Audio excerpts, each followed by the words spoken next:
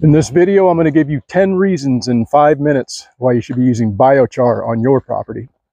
As homesteaders and gardeners, we all want to grow more food, and one of the best ways that we can go about doing that is to enhance your soil health. Biochar, when it's made properly, it's basically just a carbonized shell. When biochar is first created, it's hydrophobic, meaning it has properties that are going to repel water.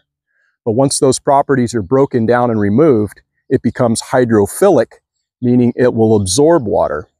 It will also absorb everything else around it. That's a really good thing for your soil because it's going to absorb not only water, but nutrients as well. That water holding capability is pretty remarkable, but I will say that not all the studies are in alignment with regard to the numbers.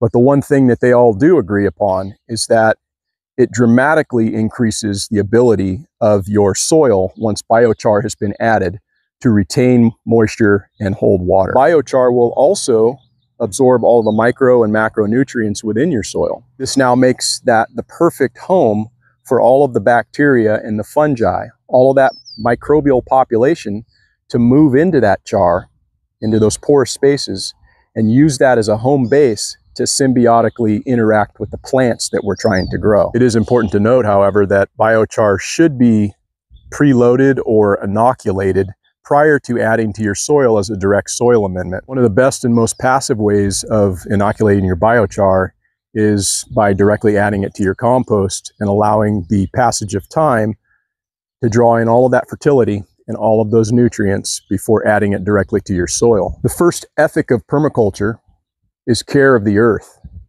And one of the very cool ways we can care for the earth by using biochar is through carbon sequestration. So if I was to take this piece of organic material and do nothing with it and just allow it to naturally over time decompose, a good portion of its mass would wind up into the atmosphere as CO2.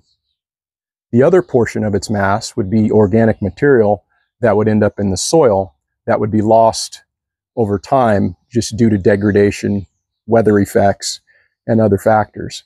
But if I were to take and turn this into this is now a fully carbonized piece of material. This carbon has been sequestered and once put into the soil could potentially last for centuries and possibly thousands of years.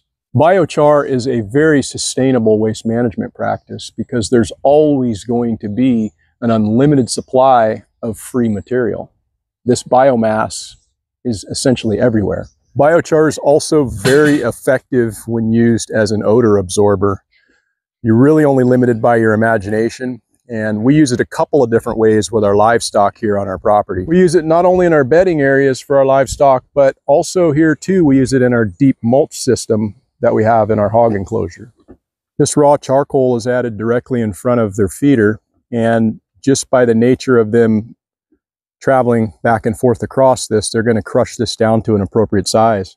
It winds up being swept over into this deep mulch where it goes to dramatically reducing the amount of odor that comes out of this. Another benefit to this is the hydrophobic properties are going to begin to lessen and start to absorb all of the nutrient from the urine and the feces contained within this deep mulch. I have created a video talking about how it is that I've trained these pigs. I'll link in the description. Another really great use for biochar is as a feed additive. We give it to our pigs, we give it to our chickens and cows when they're on grain at a rate of no more than 1% by volume. So we'll crush it down and incorporate it into their feed, and then they will ingest it. It's said to be good for their gut biome by locking up and removing toxins, as well as reducing the amount of methane and other emissions. Another real beneficial use of biochar is in water purification. I like using it in my livestock watering troughs where it serves multiple functions. First, it just provides a clean water source for the animals to drink. And secondly, they get to passively ingest some of that, which is good for their overall gut biome. Just by the nature of the char sitting in the water, the hydrophobic properties are going to begin to lessen and eventually break down. It's then going to be easier for that char to absorb and take in all the microorganisms, micronutrients, and if there's any toxins in the water, it will also draw those in and lock them up. Let me show you some char from a couple of days ago that I added to one of my water troughs that was completely covered in algae.